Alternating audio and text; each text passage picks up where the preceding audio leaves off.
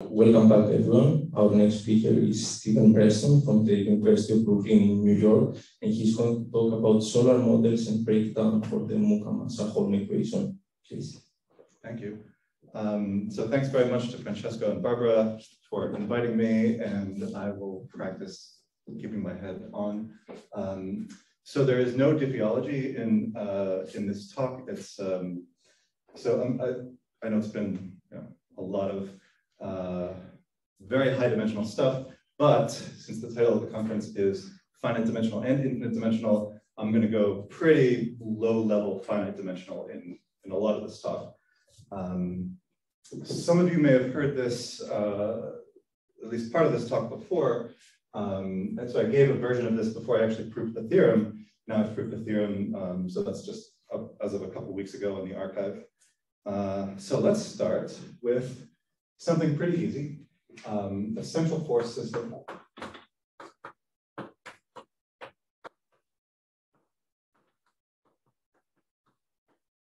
The easiest possible one, so harmonic oscillator in the plane. X, here's Y, and all particles experience a force of constant magnitude that pulls them towards the origin. Now in general, this will be some function, maybe depending on t, maybe depending on x and y, and in the case I really care about, depends on all sorts of strange things and other particles as well. So we're going to start off simple. So what happens here? So I can write down the solution very explicitly. So x of t, x of 0 cosine kt plus x dot of 0 over k sine kt. And of course, same formula for y. And what happens? So by eliminating t in these equations, you can very easily see, and you probably know already, that solutions move in some ellipse, which is centered on the origin. So maybe something like that, depending on the initial conditions, maybe something like this. And once in a while, it will collapse, that ellipse will collapse onto a line. So the question is, so it's the same for y. When can the particle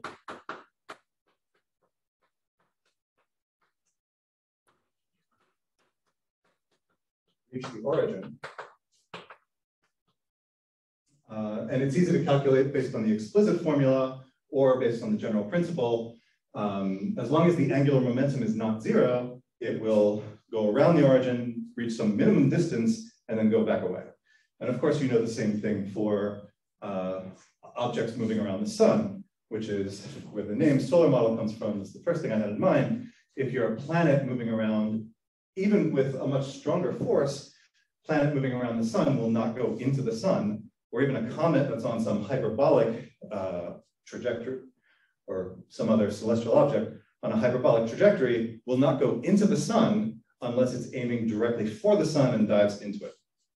Right? So the reason this happens is because of conservation of angular momentum, which of course comes from this magical computation cancellation of the cross term in the middle. And since x and y satisfy the same equation with the same force, that angular momentum is 0. And so in polar coordinates,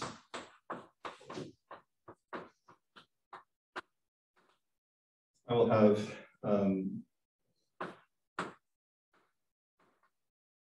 so this is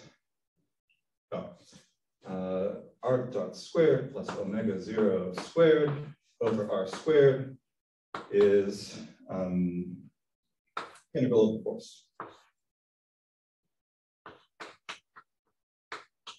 F of t, r of t, r dot of t, dt, if x double dot is f of t times x. Now I allow f to be more interesting. Y double dot equals f of t y, and xy dot minus yx dot is omega 0. So from this equation, you've ever worked out Newton's equations in a physics class. You've seen this before. The reason bodies don't fall into the sun is because this omega squared over r squared term is strong enough, it has such problems as r goes to 0, that unless the force is very, very strong, you can't drive something into the sun.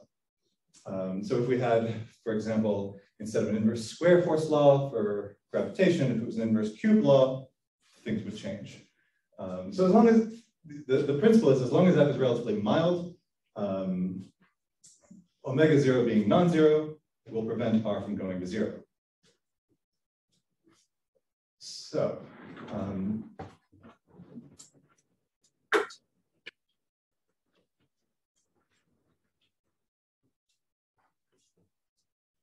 this is my general setup.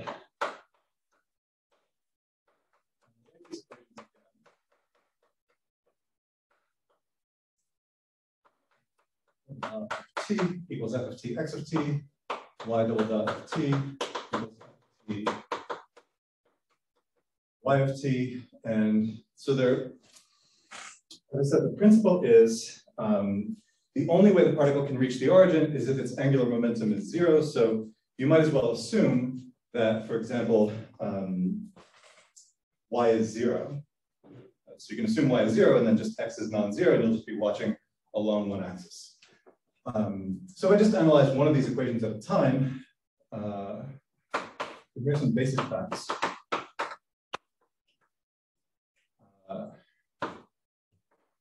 So we're going to assume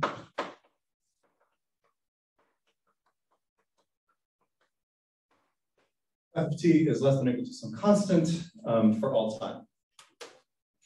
So one of them is x dot over x is bounded above t.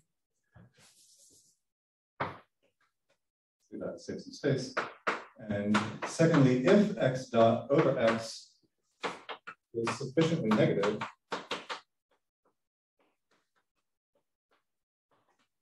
then x of t approaches 0 in some finite time. Okay, and both of these are, I never know how many people are familiar with some of these basic differential equations tricks. To some of you, these are completely obvious. Maybe you haven't seen it before. If you haven't seen it before, how it goes is you write the Riccati equation.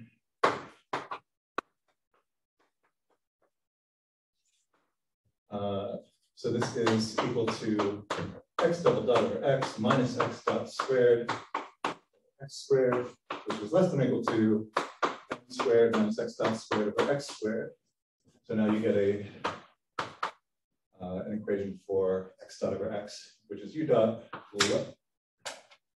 less than or equal to m squared minus u squared. So if u is larger than m, then it must start decreasing. If u is smaller than m, then this makes it turn around once it reaches m. So u is either smaller than its initial value or m, one way or the other, it's bounded above. Secondly, by comparison with the equation version of this, if u is sufficiently negative, then it looks basically like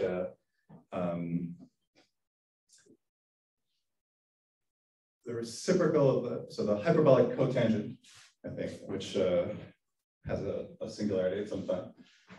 So this equation basically proves both of these facts, and we're going to come back to them at the very, very end of the talk. For now, I want to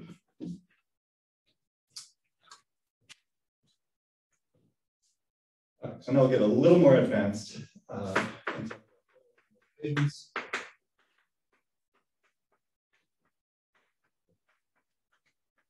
In general, which several people have already discussed, some of the basic stuff. I'm just going to do it in the simplest case, which is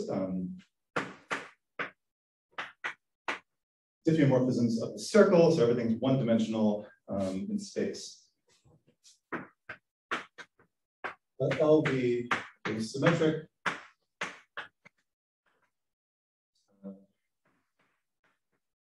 Non-negative. Differential or pseudo-differential operator. For me, it's just a differential.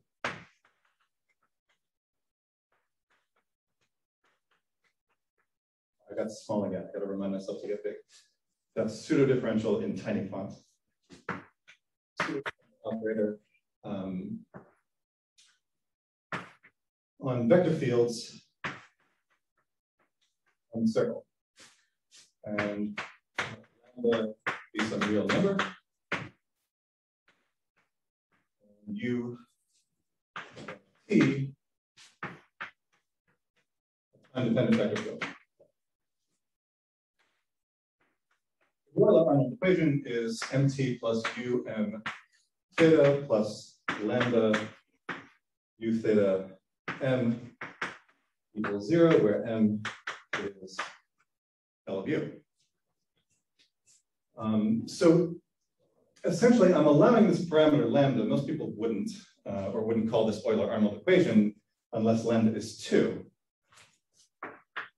If lambda equals 2, genuine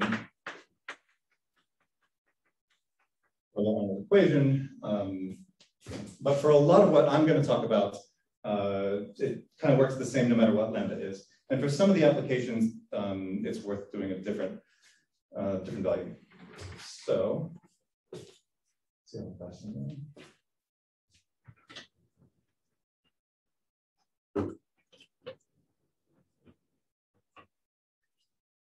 So what's special about Euler-Arnold equations,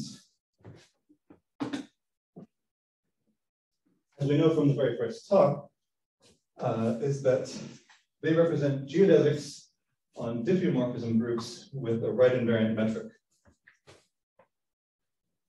And if you allow for geodesics for connections that are not Riemannian, then you can get more general sorts of equations. And that's what having lambda just disappeared. I wanted to erase this. Yes. Slightly nervous. Okay, sorry. I'm just trying to remember to save this, but I will. So, yeah, you should write it again, and I will ask you a question. Is it your lambda? Is it the same as Euler equation on the Gerasoli group? So if you, no. Okay, so it's not like you're introducing a separate extension. No, it's not coming from an extension. It's essentially just coming from. So I'll erase this.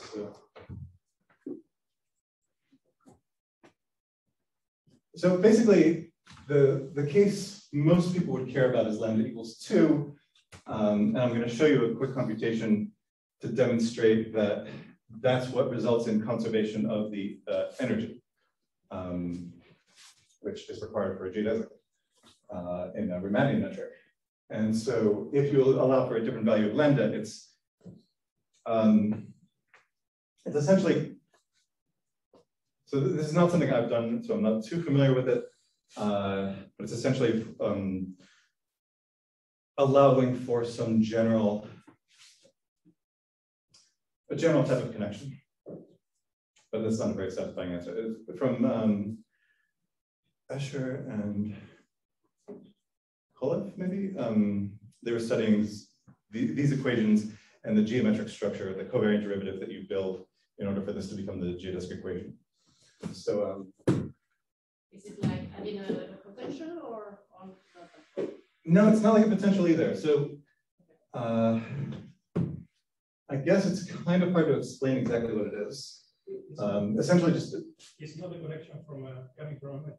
It's exactly it's some connection. It's not coming from a metric. Yeah. So yeah, I don't know if there's any better way of saying. Okay, so I wanted the equation in the corner anyway.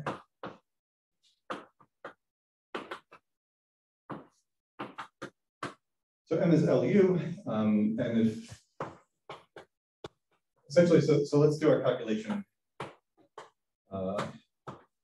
The metric wants to be the inner product of U LU, theta.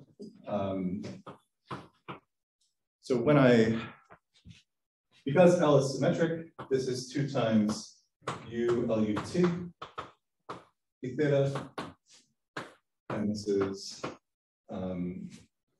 mt. So I plug in this equation, I get minus 2 u m theta plus lambda d theta m d theta. And so if I integrate this by parts, because it's periodic, this ends up being 2 times 2 minus lambda integral S1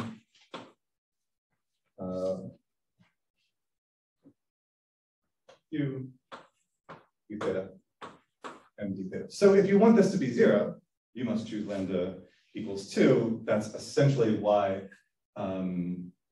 these would not represent Riemannian geodesics unless lambda equals 2. So there with the flow equation, which in one dimension, theta t of t and theta. So here I have some initial condition given u of 0 equals 0. Eta t of t and theta is u of t and eta of t theta. This describes geodesics of the right invariants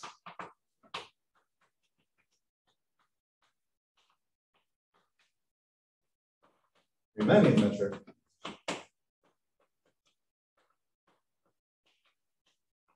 which is at the identity this integral.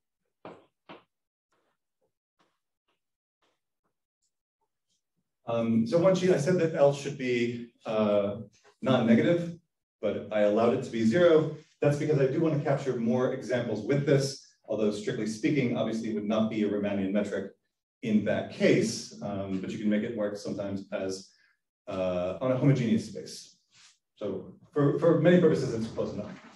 So I'll write down a couple of examples.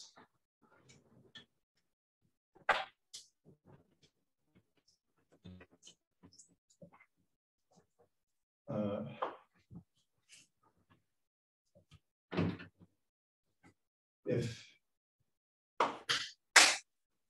the second time that's happened, it's auspicious. Equals h d theta is my favorite, although it's not what I'm going to talk about. Well, h is the Hilbert transform.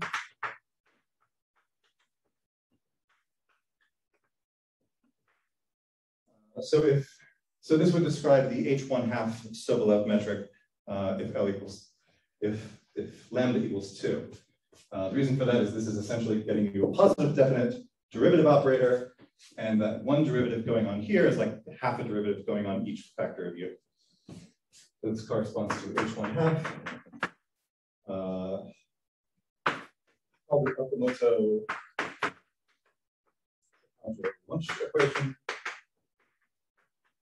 or also called the modified Konstantin-Lax-Maida equation if lambda equals -1. The de Gregorio equation, which most people now agree is the best one-dimensional model for three-dimensional Euler equations. Because essentially, M looks like a vorticity operator. It's a first-order differential like curl. And this describes a stretching at the same rate that happens for 3D Euler. Nobody knows the answer for global existence, even for this case, one dimension. But that's really what we're going to care about. If L equals minus d theta squared, you get what's called Proudman-Johnson.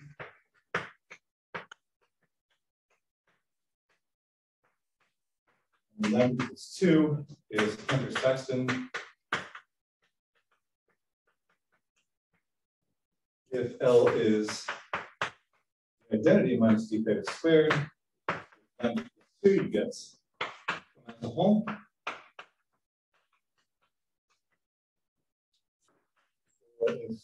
With the same L, lambda equals 3, you get what's called Not sure if I'm pronouncing this right. The Gasparis-Processi equation.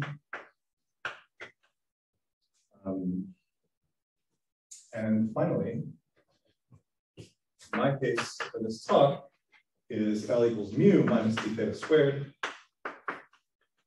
M equals 2. You get what's called the mu-Camassa-Holm equation. And there are several others that you can come up with.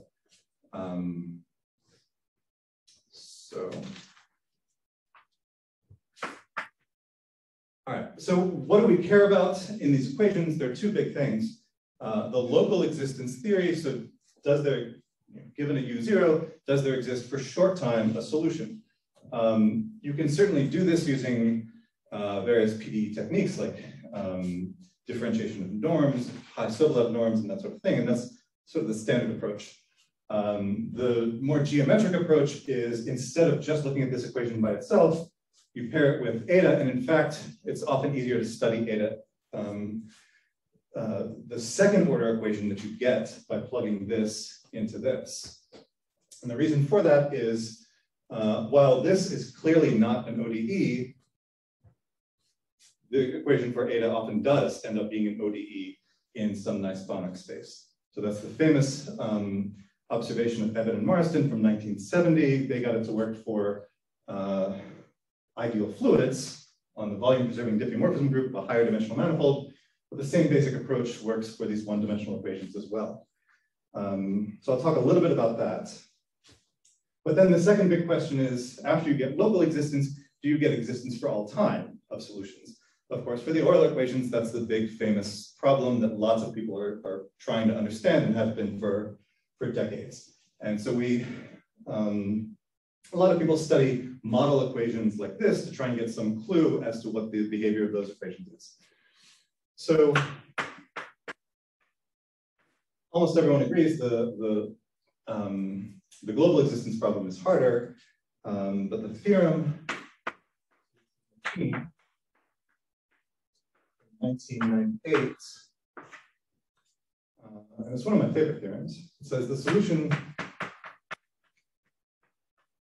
of Camassa-Holm, which is this version, the solution of Camassa-Holm exists for all time.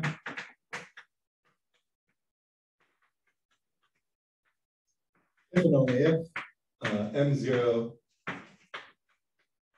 never changes sign. So M0 is L of U0. So the initial momentum function, whatever it is, if it's always positive or always negative, then the solution exists for all time, which is certainly possible when you're considering u minus u theta theta. If you add a big constant to u, you can make whatever you have gives you global existence, and if it changes sign, then it must break down in finite time. So trying to understand that theorem is what motivated all of what I'm going to do. All right, so let's switch, then erase.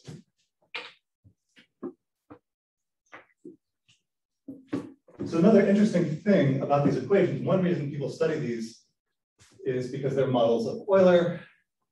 Another reason people study them is just because by themselves they're interesting because they are integrable.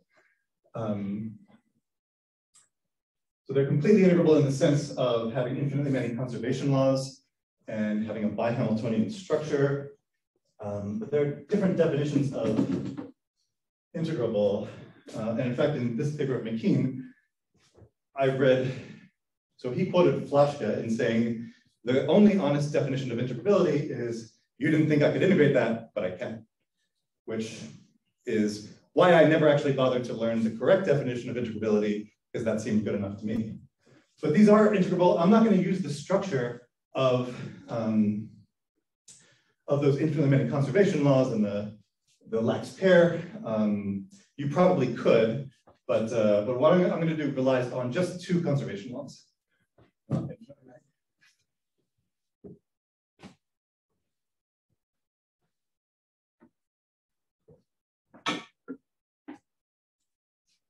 I apologize to those of you who I told that joke to last night. You heard it twice. Okay, so let's get started with, so from now on, everything I'm going to talk about is the mu-Camassa-Holm equation, which is the case lambda equals 2 and mt plus u m theta plus 2 u theta m equals 0.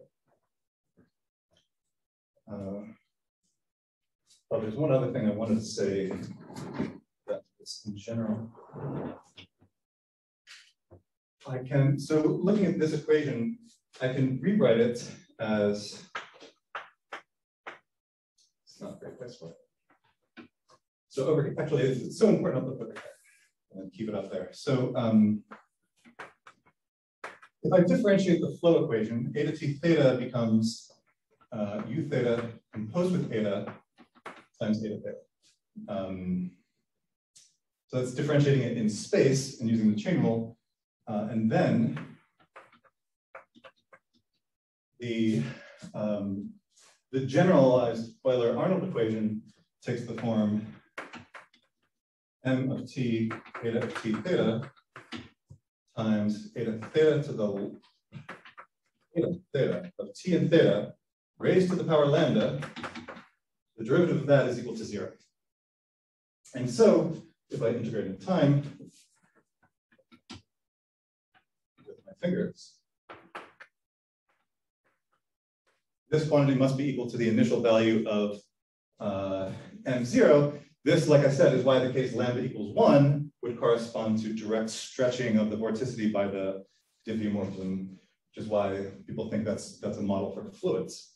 But lambda could be anything. Like I said, lambda will be 2. One thing you notice about this is the sign of the momentum is conserved, right? So this is supposed to be positive. So if the momentum is initially positive in some region, that will get stretched by eta, but it'll still be positive on that same region, same as if it's negative somewhere. Okay, so that's finished. Now I'm going to maybe skip some of this derivation. I'm going to say sigma is the mean. And m is sigma minus u theta theta.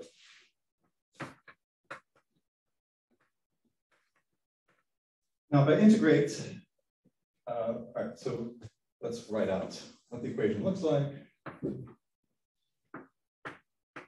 going to skip some of the details because I know you're not in the mood for that at 5 p.m. on Thursday.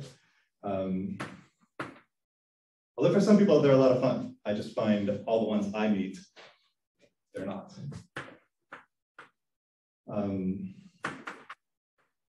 U theta theta minus 2 sigma u theta equals 0. So that's just what this looks like explicitly. And the reason there's no time derivative of sigma is you can prove one conservation law.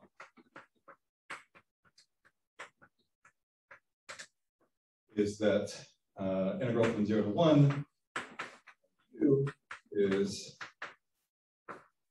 constant in time. And the other one is integral from 0 to 1 u theta of t theta squared. T theta is also constant. Called 4k squared. Like I said, those are the only 2 conservation laws I need. If sigma happens to be equal to 0, then it'll always be 0, and you get the Hunter-Saxton equation, which has a nice explicit solution. So what you do is this becomes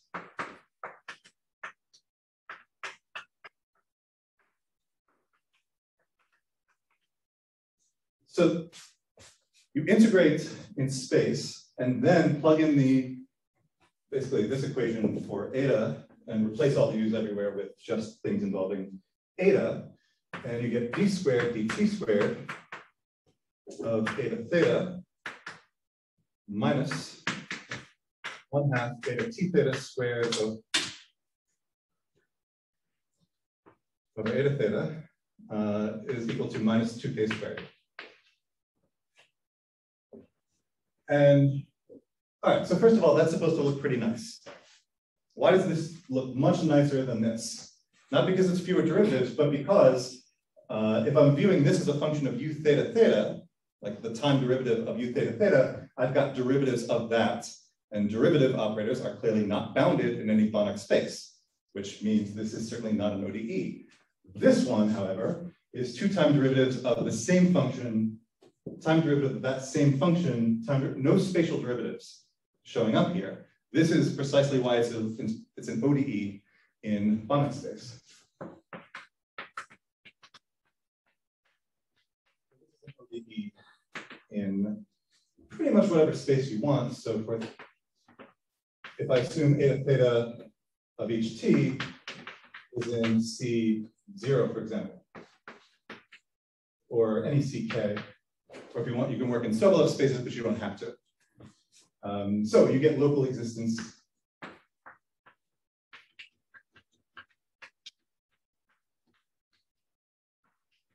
for free.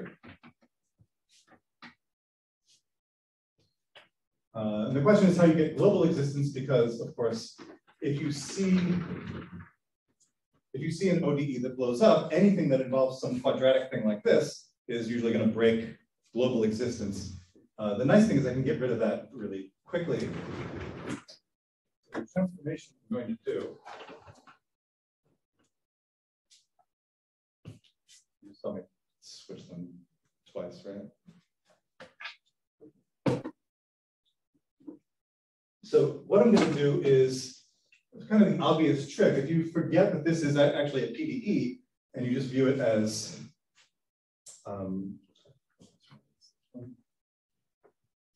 if you view it as an ODE for a single function, you can actually even forget that this has any dependence on theta at all, and really view it as just an equation in or a single function, which is where the motivation for what we started with is coming from.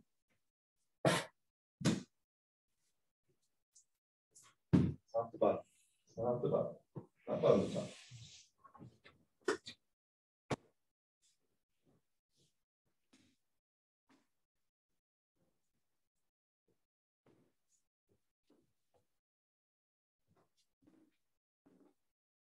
So all I have to do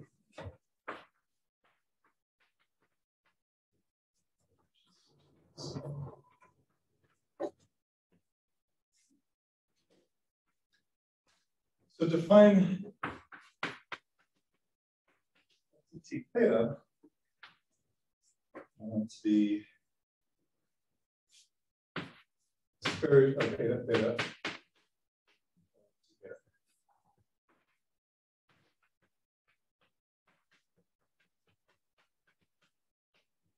Okay. And so, so eta theta becomes x squared, and plug that into this equation and see what happens.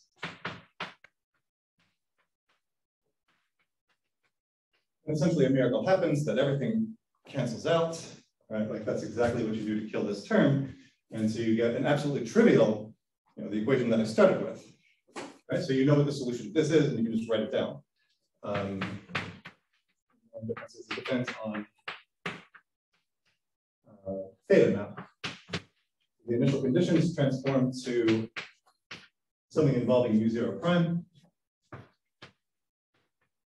sine of kt. All right, so what does that say about global existence?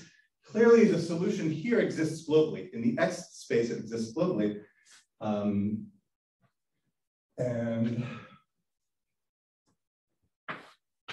so basically what happens is, here's 0, here's 1, and we're plotting, this is theta, we're plotting x of t theta.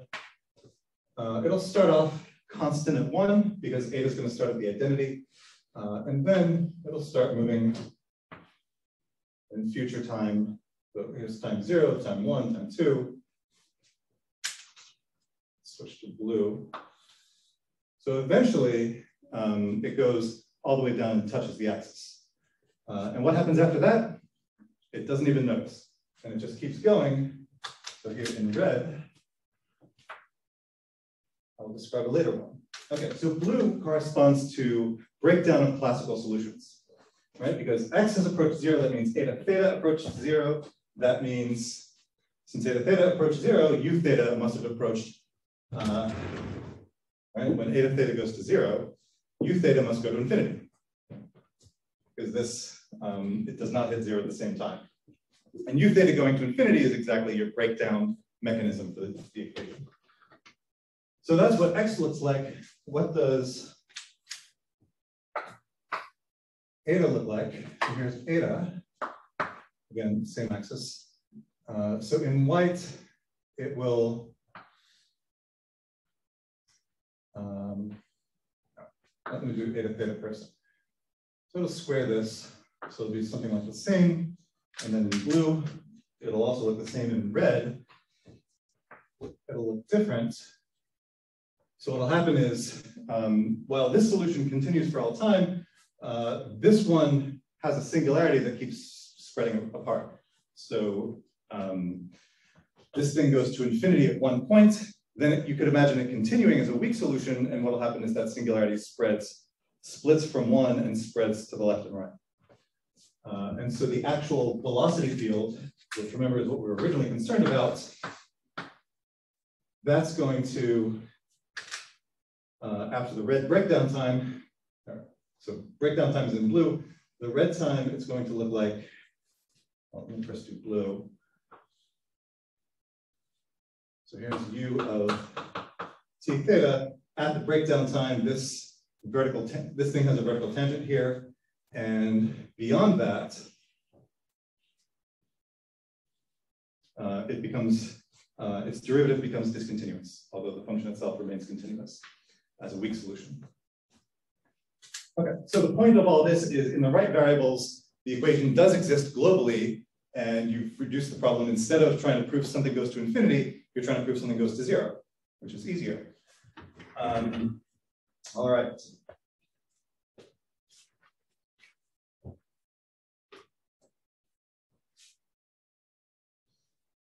Okay, so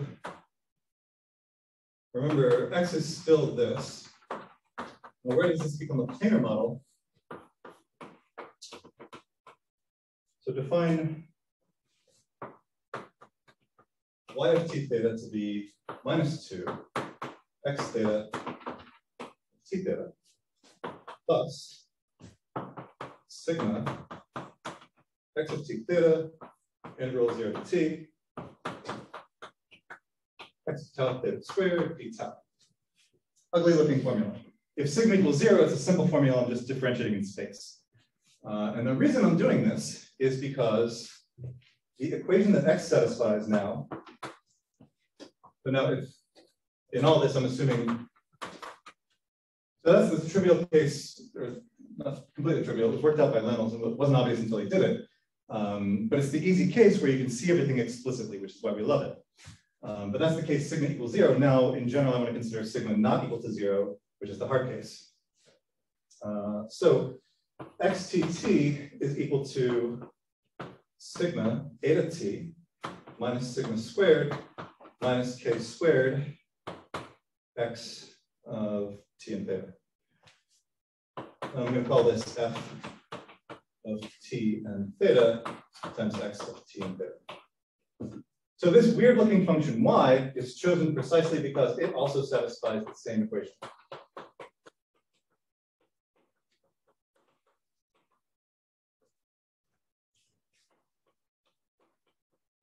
You can check that if you're bored in the next 5 minutes. You can just take the derivative and see what happens. So yeah, in the Hunter-Saxon case, y also satisfies minus k squared on the right-hand side. And the angular momentum. So remember, the whole point of doing this is, why did I introduce this? Notice, in my picture here, when x approaches 0 for the first time, its derivative is 0 because that's where the minimum of x is. The minimum is approaching 0, right? So that means at the time when this blue curve happens, not at the red time, but at the time when the blue curve happens, both x and x theta are both approaching 0. And that means y is also approaching 0 because this is bounded, x goes to 0, and so y goes to 0 at the same time. And that's exactly why we're talking about why would a particle approach the origin in finite time. That's exactly the breakdown mechanism here. And so why does angular momentum prevent that? So the first part of the theorem is computation.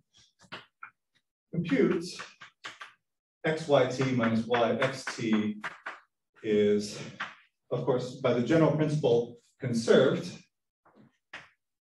So it's some constant in time function of theta. And the reason y is chosen in this weird way is exactly so it can be the momentum theta squared of sigma minus u theta composed with theta, which is my conservation law in general for the momentum. And so you can always do this. So the reason for doing this is not because I care so much about this equation, but because for any Euler-Arnold equation, you can set it up so that you're considering basically writing the equation for eta theta, considering it as some quasi-linear equation where maybe the force depends in a complicated way, but then you can always create a second function, right, however you need to, in order to produce the conserved angular momentum. And so what this tells you is, if m0 is never 0,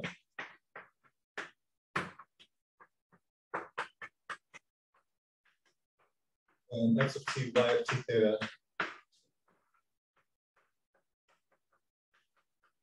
not approach 0 in finite time, and that is the global existence result. Thus eta theta is positive for all time. And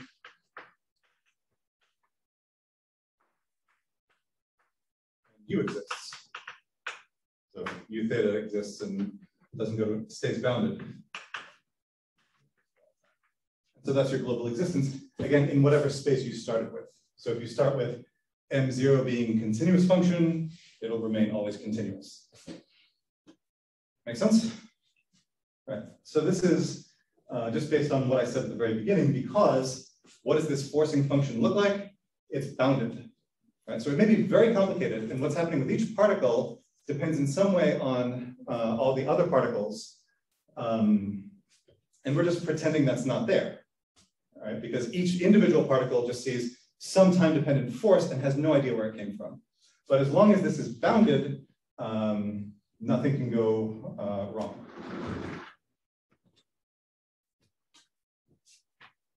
All right. And so, last thing I will do is sketch. Okay, I should mention that this is not new. This global existence result. So this came from Gerard Michiok, Forrest Kazin, and Jonathan Lennels, who actually derived this equation as a model for, what was it? I'm blanking on the actual reason we care about the equation.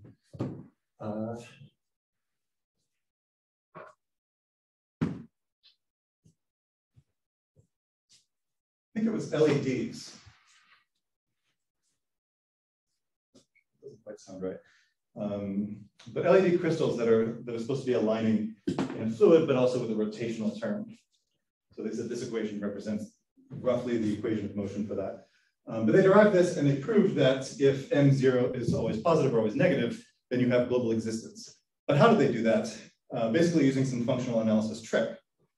And I thought to myself, like, there must be some better reason why that works, which is why I kept thinking about this. All right, so now the new theorem is if m0 changes sign,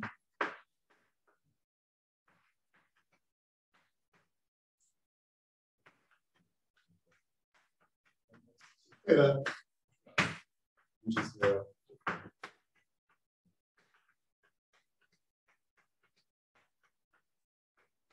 Finite time. The proof is simple enough that I can actually give it in here without feeling too terribly guilty. So assume, without loss of generality, that sigma is greater than 0. That's because if sigma was negative, you just flip the sign of the velocity field and still get the same equation. So you can assume that sigma is greater than 0. Now, M0 changes sign, so that means, of course, M0, which is sigma minus U0 double prime. If sigma is positive, then of course this is 0 somewhere, so M0 being positive is automatic. M0 being negative is the interesting part. So on some interval, A to D in S1, M0 theta is less than 0. So U0 is less than 0, that implies U0 is greater than sigma, which is positive. So essentially, we're going to be using convexity of this function in a kind of important way.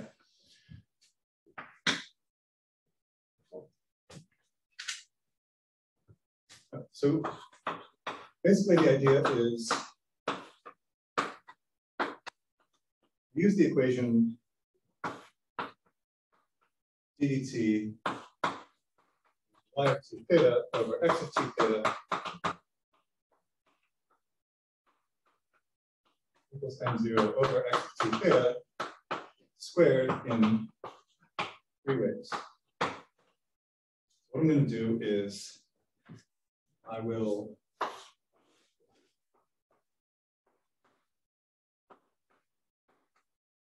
this interval AD, I will divide up into 3 subintervals. And so what should happen to x, which will be a strictly increasing function, is, well, it should look something like that. And so I'm going to establish, I don't think I'm going to actually do all this now. But the idea of the proof is, so in the first one, I take this equation, I integrate in time. Integrate in time to get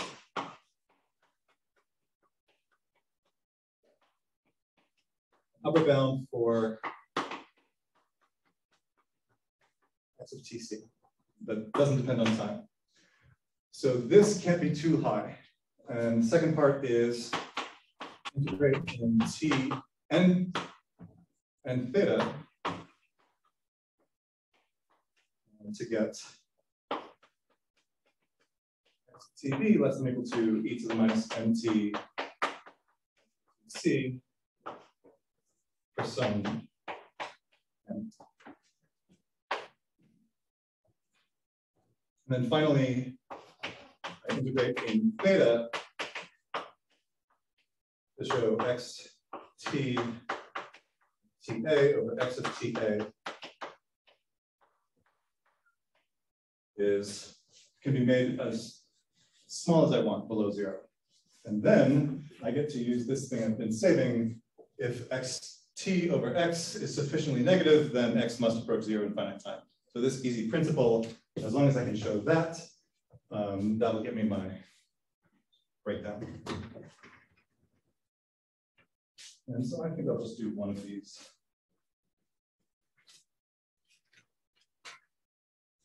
And then sketch. After all this, I'm looking around for an eraser. There are no erasers.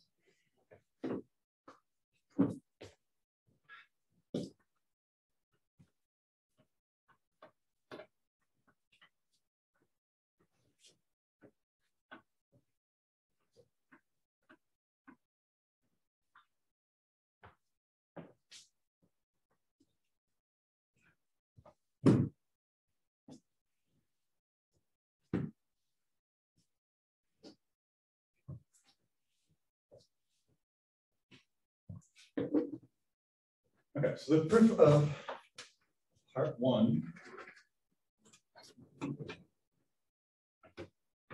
which remember, based on my formula for what y is, integrating this in time looks like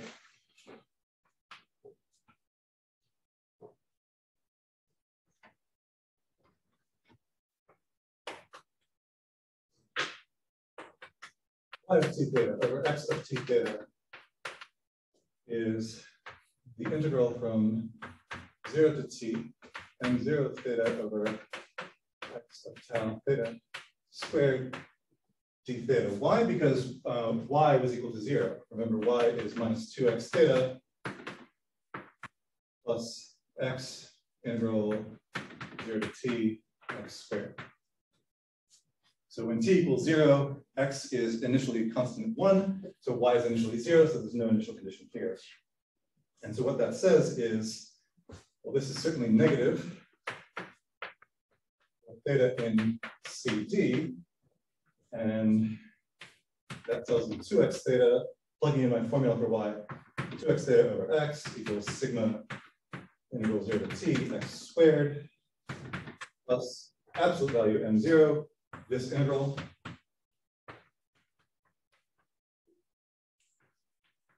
So this, and both these terms are positive, and then implies this, so x is increasing in theta.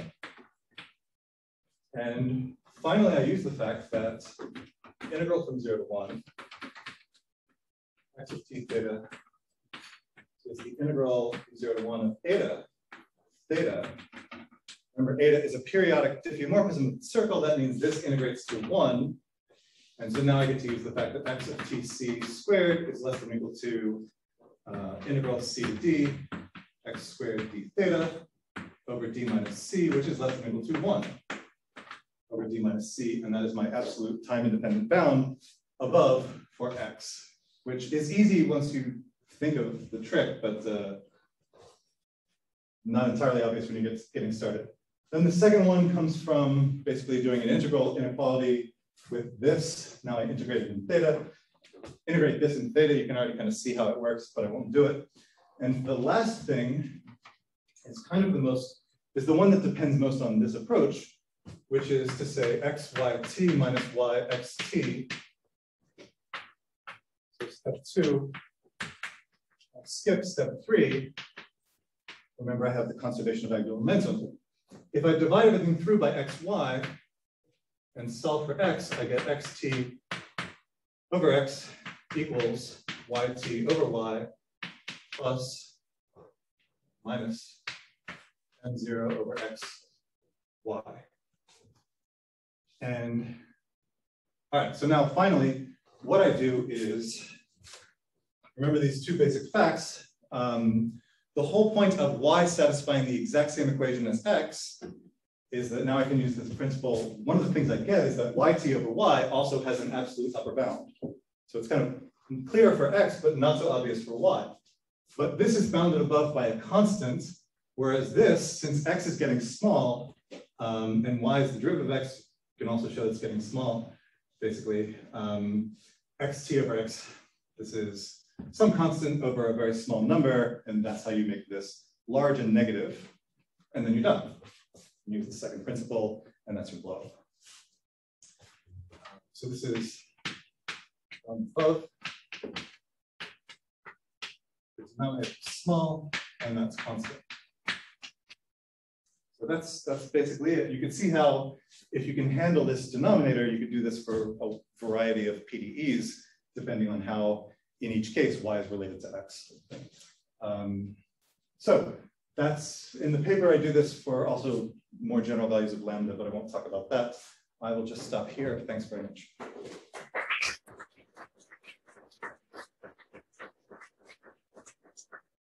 Thank you very much. Are there any online questions first? Yes, there are. So yeah, go ahead. Or not. I don't see any questions. Okay. So are there any questions in Vienna? No. So let's thank Stephen again. Oh, there are. So what you mean? So I'm not an expert in this, but so what you're mostly interested in, is it the eta, which describes, I don't know, so eta lives on the diffeomorphism group of S1, right? Yeah. And then you mentioned geodesics there. So is it the eta, or is it the U, which lives in the vector fields on S1? Or yeah, what is, I mean, in principle, what is the object that is most interesting for you, for instance? Okay, yeah, it's a very good question. Because I look at this geometrically, and I think the diffeomorphism group is the more fundamental thing because that's where things become an ODE, I'm more interested in the behavior there. Now, what happens, so I didn't quite show this in my pictures of what breakdown looks like, but you saw eta theta dip down to 0 and then came back up and dip down again. And what that essentially corresponds to is eta remains smooth as a function of time and space. If you don't demand that it be a diffeomorphism, it's perfectly fine. And what happens is when the derivative goes to 0, it's essentially just flattening out. But for generic initial data, it will continue to be a homeomorphism. So you can view it as essentially when this breakdown happens, it hits the boundary of the group of diffeomorphisms, ends up being a homeomorphism still, and then maybe eventually comes back, right? Like for the Hunter-Saxton equation, where it's just a circle, it eventually goes all the way around and comes back where it started. So that's how I view it. The diffeomorphism group having a sort of rough boundary, this thing hits the boundary, slides along, and then comes back.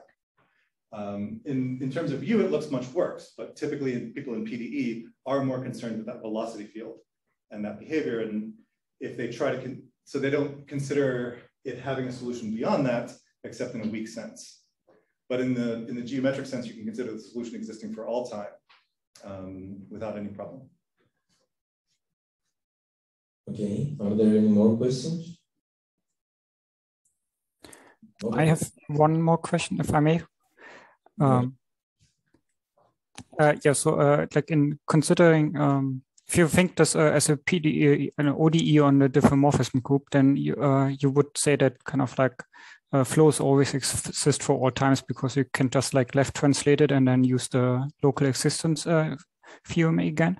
So why would kind of like, what is your like the interpretation in terms of like these blow up phenomena? Like what is going wrong with this naive picture in finite dimensions if you translate it to the diffeomorphism group? That's a very good question. So what happens is in finite dimensions, the Lie group topology is generated by the Riemannian metric, right? And so a ball where you have local existence can be right translated and it still remains a ball of that same size. What happens here is my Riemannian metric is, like in this case, it's H1, Sobolev H1. The topology of the diffeomorphism group has to be at least C1, and H1 is not enough. And so it's that gap between the Riemannian metric topology and the local existence topology where this actually is an ODE, because it's not in H1. Where this is an ODE, those are different. And so the ball that you're imagining you have local existence in, when you apply the right translation, that's an isometry in the Riemannian metric, but it's not in the C1 or H2 or whatever topology you actually need to work with. So that ball gets shrunken as you go. And that is the crucial problem with just getting automatic global existence for all geometric ODEs in infinite dimensions. That gap in the topology. Okay, makes sense. Thanks. So are there any more questions? If not, let's thank Stephen again.